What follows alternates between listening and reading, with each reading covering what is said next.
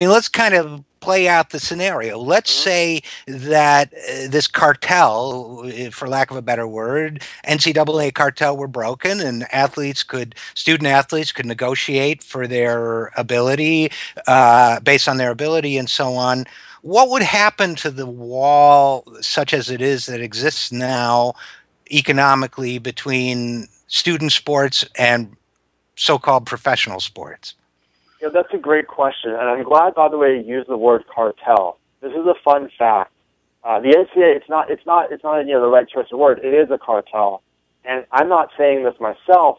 One of the NCAA's own economic witnesses, expert witnesses in one of the court cases right now, in his own textbook that is taught in college classes, also refers to the NCAA as a cartel. So I just want to make that clear. In terms of how this would play out, if we got rid of amateurism, if there was some sort of free market, I don't think the changes would be as dramatic as some people think.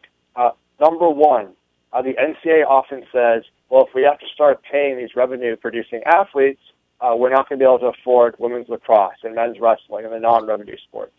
That's bogus. There's a ton of money in the system. And what happens right now is this money basically goes to bigger athletic director salaries, bigger coaching salaries, which we've all seen, and it goes to building bigger and fancier facilities. There's kind of a gold plating effect that happens because the money is limited from going to the actual talent. So what you would see is a redistribution of some of that money. I don't think a school would necessarily cut its wrestling team to pay its football players, but they might pay the football coach half of what he's making now because there wouldn't be as much money around to pay him. I don't have a problem with that. I also think the idea that, somehow this would, again, negatively impact education, you make a great point. A lot of these places, when you're talking about the big-time athletes that are in the big-time sports that make the big-time money, they're majoring in eligibility. In fact, all you have to do is look at the testimony in the Northwestern case. And by the Right. way, Northwestern is a great academic school that most of these guys are graduating, but they talk about how they have to change their majors because they can't fit into their football schedule. They talk about how, they're encouraged to do that. And you look at other schools, look at what's happened at North Carolina with the academic scandals there. And you could look at a guy, Shane Battier, an NBA player, played at Duke, very, very smart guy.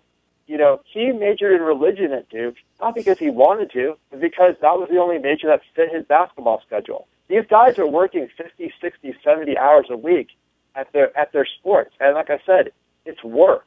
It's a job. You can call it something else, but if you look at what they're doing, you're just being semantic at that point.